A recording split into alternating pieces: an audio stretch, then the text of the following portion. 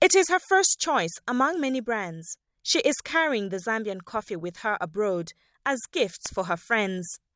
This and many other local products have become the fastest selling, not only to Zambians, in many chain stores and supermarkets. I'm buying these as gifts for some Italians and Kenyans because I'm proud of Zambia products. Zambians are impressed with the milestones made by producers, citing packaging as one of the major improvements. So I'm very, very much impressed, and I would rather have Zambian products than products from outside the country.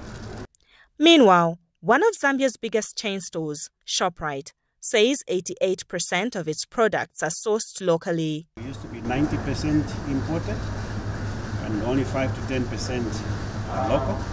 Now we've crossed over, we are 88% that we buy actually local and only 12% that is now imported. So you can see now the skew is the other way around. People tend not to believe that because they come to a shelf like this one, and when they see the products that are here, the way they look, if they don't read the product, they think it's imported because it's really nice quality packaging, nice quality branding. Other stakeholders have commended the efforts by producers and have called for more support for local products. To encourage each one of us out there to seize this opportunity. The market has been opened thanks to the Republican President, Mr. Hakainde Hichilema, for calling on chain store owners to facilitate shelf space for anything that is produced locally.